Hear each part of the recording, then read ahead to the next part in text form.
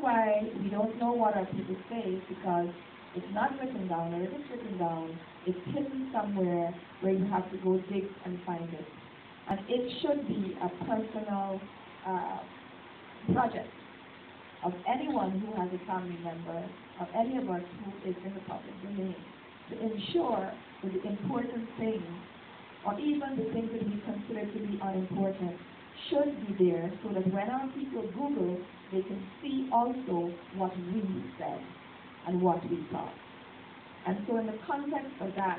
I think this book is adding to a small but growing canon of works that are searchable, that are online, that are accessible, and that are really, really in the space